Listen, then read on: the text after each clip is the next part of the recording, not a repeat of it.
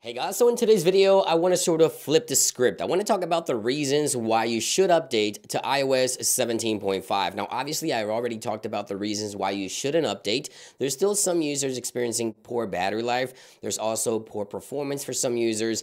And most importantly, there's also a lot of Wi-Fi issues that I've also expressed and shared with you guys in my videos. Now, there's also, as I mentioned, the other side of the story, which is what I want to talk about today, the reasons why you should consider updating to iOS 17.5. Although I believe everyone can still wait a couple of days. Apple may even release 17.5.1 to address a few concerns, but as of right now, 17.5 does provide a few important under-the-hood security patches that I wanted to make you guys aware of. As I mentioned, I like to talk about some of the bugs and issues to give you guys a quick heads up of some of the issues currently happening with the latest software, but I also want to educate you guys and let you guys know in regards to the latest security improvements. Now, obviously, Apple released 17.5, iPadOS 17.5, macOS 14.5, tvOS 17.5, and watchOS 10.5. Now, for those that do not run iOS 17, those running iOS 16 or not capable of running iOS 17, for example, an iPhone 10 here, for example,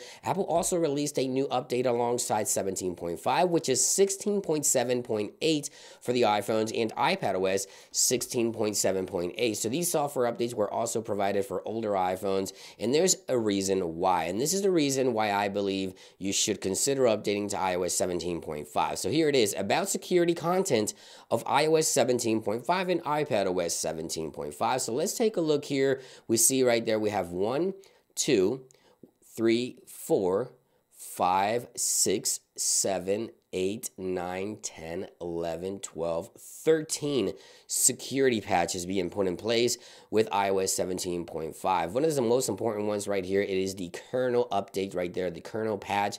As you can see right there, an attacker may be able to cause unexpected app terminal and arbitrary code execution. This is quite important, and I think everyone should be aware of this. Of course, you don't want to fall victim of any security flaw within the operating system. And again, all these patches are provided to the iPhone and the iPads, the Mac, and of course the Apple Watch as well. So just keep in mind that iOS 17.5, although there's still a few issues with the software, at least for some users, battery life isn't the best, Wi-Fi issues, which I've experienced myself, and other minor hiccups and software issues. Keep in mind that security patches are being put in place here as well. So you may want to consider updating to the latest 17.5. As I mentioned, Apple could release 17.5.1 in the near future to address a few issues as well. Some issues that are causing third-party app store marketplaces within the EU to crash and have issues. And also there's additional issues with Wi-Fi and battery that Apple may address soon. But if you want the latest security patches right now,